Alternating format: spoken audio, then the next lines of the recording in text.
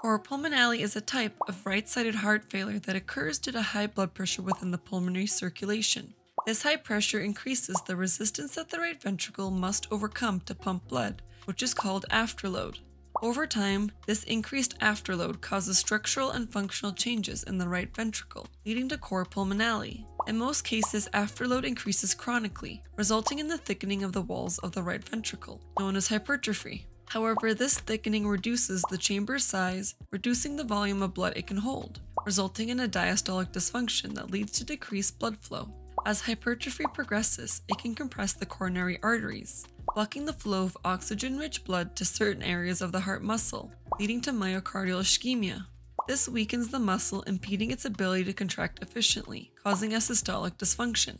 On the other hand, acutely increased afterload can cause dilation of the right ventricle's walls, weakening the muscle and leading to a systolic dysfunction. Regardless of how it occurs, cor pulmonale results in reduced blood flow that causes blood to back up into the venous circulation.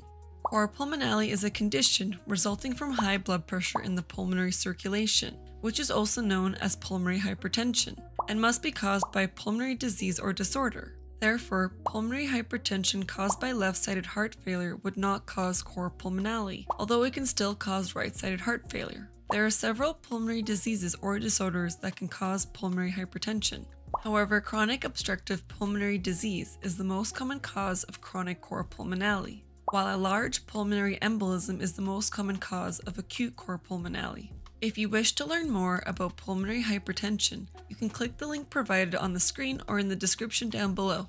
Signs and symptoms of cor pulmonale usually coincide with the pulmonary disease that caused pulmonary hypertension. Shortness of breath or difficulty breathing during physical activity is the most common initial symptom. As the disease progresses, other symptoms like difficulty breathing at rest, fatigue, fainting, chest pain, lightheadedness, poor oxygenation, increased heart rate, and other symptoms due to blood backing up into the venous system may occur. These symptoms include neck vein distension, abdominal edema or ascites, liver swelling or hepatomegaly, and peripheral edema. To diagnose cor pulmonale, a thorough medical history and physical exam is completed, along with a ventilation-perfusion scan, also known as a VQ scan, check air and blood flow within the lungs, and blood work to measure brain natriuretic peptide, also known as BNP, a hormone that the heart produces more of when it's under stress. An X-ray or CT scan, with or without contrast, an ECG, and an echocardiogram may be completed to assess the heart's structure and function, including any signs of right ventricle hypertrophy. A right heart catheterization may also be performed to measure various pressures within the heart and pulmonary arteries.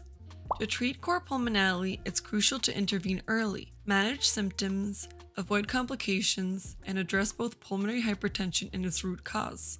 Early intervention can prevent irreversible heart damage. Diuretics like furosemide can help manage edema, but must be used cautiously to prevent overdiuresis that can worsen symptoms by reducing overall cardiac output.